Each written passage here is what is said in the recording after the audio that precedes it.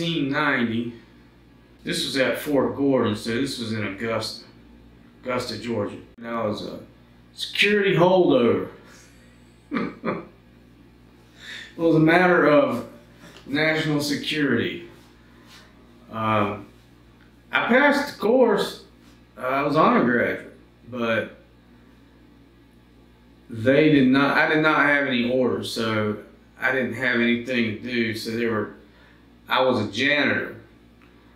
I was a janitor at the gym across from the barracks. So I would go over there every day. I'd have to clean up the men and women's locker rooms, and the bathrooms.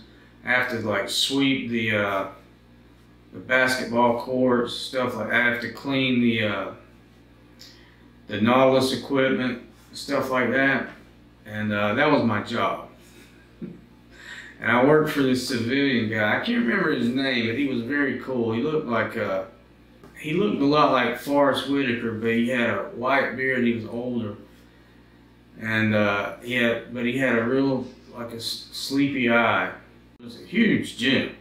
I mean, it was like the size of almost the size of a LA Fitness or something like that. It was like they had maybe more than that. A lot of basketball courts, just huge. Weight room, weight area, and like Nautilus rooms. All this stuff's kind of going out of style anyway. But anyway, it's 1990. So they had this R&B station there in Augusta that they played over the PA system. But when my boss would leave, if he ever left during the day, I would change the station over to rock. The station had been on all weekend, and then the next Monday when I came in, I'm pretty sure it was still on rock. Nobody had moved the station yet.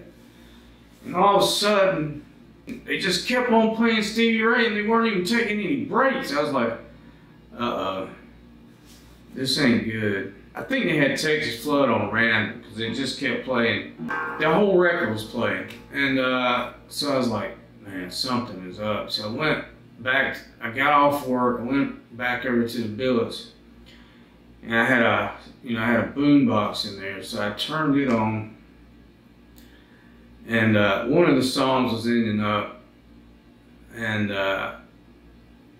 finally a DJ came on, and he told the news that Stevie had died in the helicopter. And I had just turned 22. My birthday was on the 20th, and this was August 27th, I think, that he died.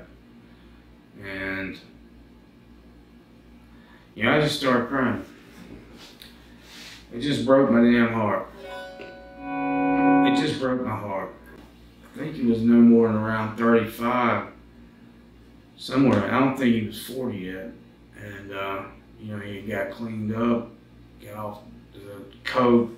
So it being his birthday and everything, and since basically that was my entire gig list, it was Stevie Ray Vaughan back in the day. That's not completely true, but we did do a lot of Stevie Ray, and I played it on this guitar too, so I decided to break this one out and just do a little dedication to him, because